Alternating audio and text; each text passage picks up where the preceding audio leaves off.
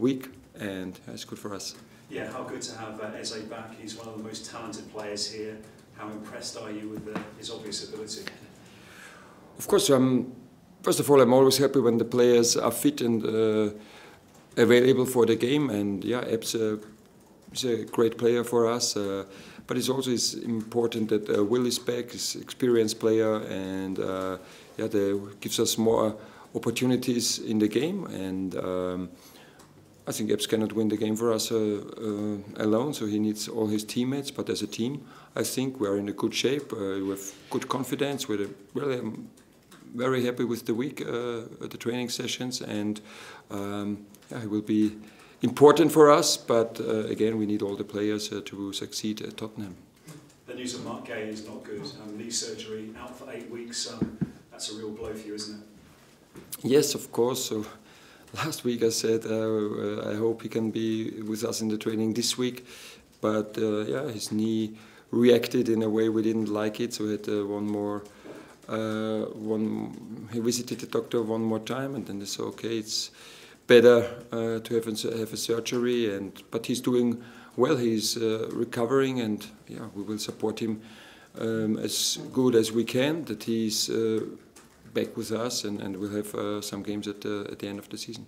You've had a full week of training, Oliver, with Palace now, and John Textor, the co-owner, was saying that you've taken training to a new level of intensity. Is that right? What have you changed in training at Palace? Yes, we couldn't. Of course, we have to take care for the players that they're ready for the game. The most important fitness level is Saturday, and it will be tomorrow at Tottenham. And yeah, as I said, we have a different days we are training. Yeah, so the team was used to have off on Sunday and Wednesday. We trained on Sunday, recovery of course for the starters, and gave them off on Monday. So we had now 4 days in a row. But we always looked what they did before and what we want to improve, where we want to increase. But again, this is just beginning of a cooperation from all of us, and yeah, the players. Again, the players did it very well the whole week, but it's nothing. So I didn't find something new that nobody knows or that nobody does. But of course, we have our ideas, and we try to implement it into the team. It's Tottenham next, and you may be aware that Palace have a terrible record against Tottenham. They've not won there in the league since 1997. And you know what it takes to lose at Tottenham as well as the manager of Eintracht Frankfurt. I mean, what are your memories of that match? Oh yes, it was a very intense game, I remember. So, and we had a great start with Frankfurt, 1-0, very fast. But then, yeah, we could see the quality of Tottenham, and they scored 3 goals. But at the end, it was close again after the 2-3, and one player out from us. But it's, of course, I know the terrible record, but you know what happens in the past is not must not have or not always has to be in the future. So we go there and just prepare as good as we can, and we analyze them. I think we know what are opportunities for us, but then it's important to show it in the stadium, to show it on the pitch. But yeah, Tottenham is a very good team, also has a different way of playing. So I know them with Conte as manager. Now as Postecoglou, he does a great job. There is more offensive playing and defending very high, very aggressive way of playing, so that we will have troubles to find solutions. But if we find the spaces, you have a lot of space. The Wolves showed it 2 weeks ago. And yeah, so we go there with confidence, and we go there to take the 3 points, although maybe it's time after 27 years. Yeah. You've been compared to Postecoglou. Are there any similarities between you as managers, and how much do you admire him as a coach? I think it's the most similarities that many sometimes when I go on vacation, they say, "Where are you from?" I say, "From Austria." They say, "Ah, Australia." So maybe this. So it's our home country is very similar. But I don't know him. I have a lot of respect, and I think we managed or coached one player. I had an Australian player in Linz with me, and he played under Postecoglou for the national team of Australia. So at that time we spoke sometimes about Postecoglou, but I don't know him personally, but this will change on Saturday. And is it true, did Tottenham speak to you about taking over in the summer when Conte left? Last summer? Yes, because you were linked with the Tottenham job in the summer. I was linked with so many jobs, I don't remember. Well, last summer, no, I was on vacation. Thank you so much, and good luck on the weekend. Thank you. Thank you. We go to Seb, Premier League. Hi, everyone. How have you enjoyed this first full week of training? Do you sort of realise that you're manager of a Premier League club? The most important thing I could enjoy this week more than the week before, that now we start to get a daily routine, you know, to come in the morning, speak about football, speak with the players, speak about what we want to do in training, to analyze our game against Burnley. So the first 3 days was, I don't know, 90% not football and 10% football. So maybe this week it was 50-50, and the next weeks will be better, but it will be more football, because this is what I like, to talk about football, to talk with the players, what they need, so yeah, this I enjoyed most in this week. You've changed certain things in training. Is that because you felt it was necessary to go up a level in intensity, or do you feel like there was already a good standard from the players?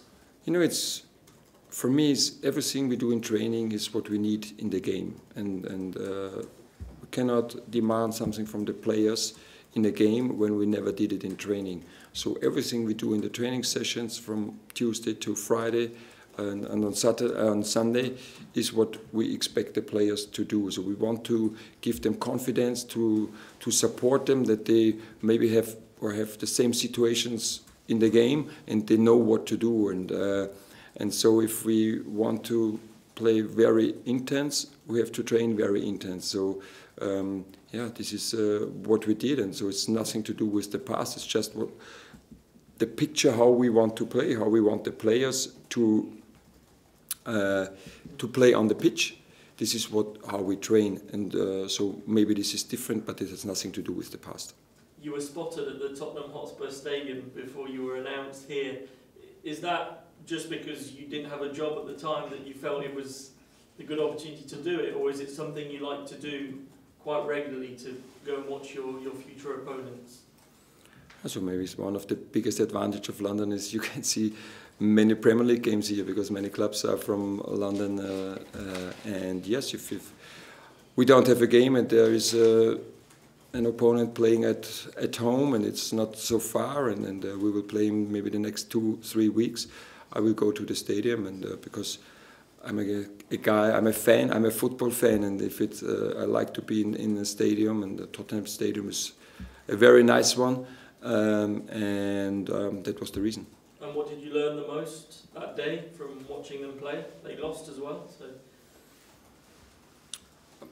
Of course, I also watched them playing before, because I like the way they are playing, the offensive style, and very aggressive. And I think Tottenham is the team after Liverpool, or next to Liverpool, with the highest pressing situations in a game. So I like the way they play, but you know, it's always the same. Every strength also has its weaknesses, and yeah, I could see what they do really well, and I also could see where maybe they are vulnerable, and this is what we try to find tomorrow.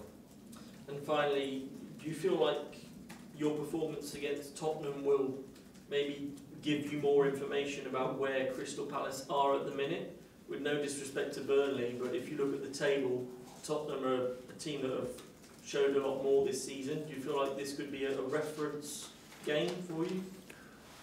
Every training session, every day, every game gives us information about the players, about where we are, where we want to go, and I think I mentioned it many times. So you can learn from every game. You can learn from a win, you can learn from a defeat, and of course you can always learn from good teams, yeah, because these challenges, you need these challenges, yeah, when you're always in your comfort zone, yeah, maybe you don't increase your level. So I think it's not possible to win at Tottenham playing in our comfort zone. So we will have to reach the edge of our possibilities at the moment, and then we will see if it's enough.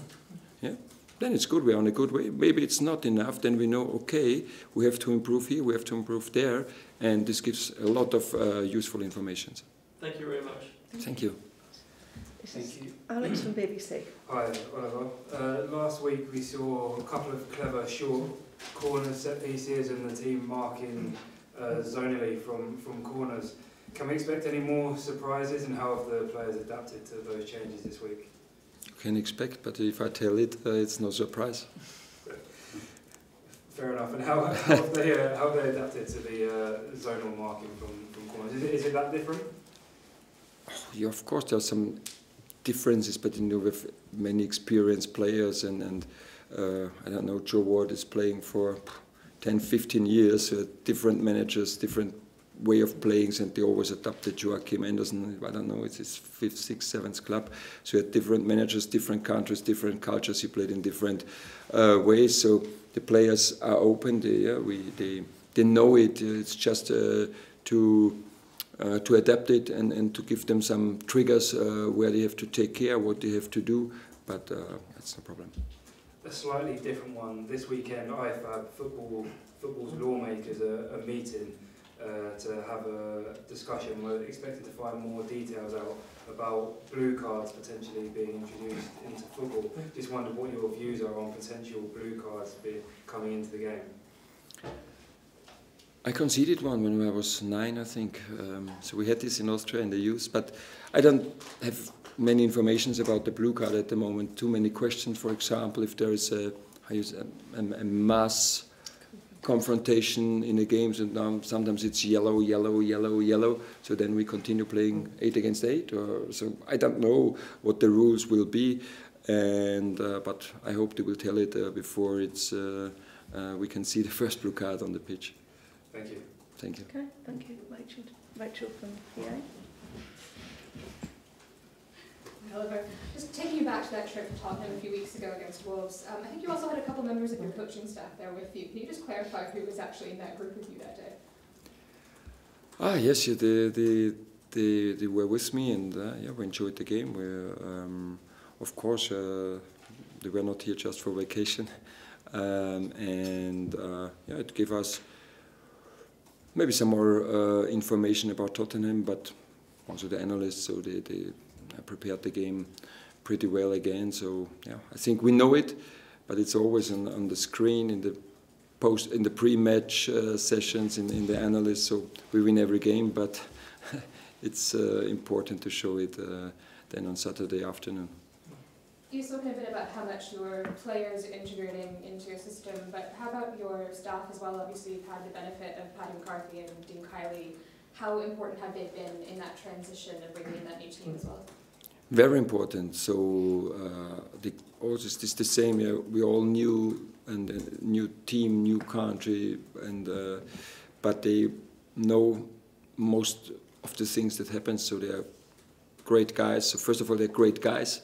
Not just great coaches. So from the beginning, from the first day, we had a good mood in our coaching staff, and yeah, very important informations about also what happened before, about the players, and also this not to give too much input from the beginning. So we discuss it every day, and I'm very pleased that they are part of our coaching staff. Okay, that's the end of the broadcast section. Matt, do you want to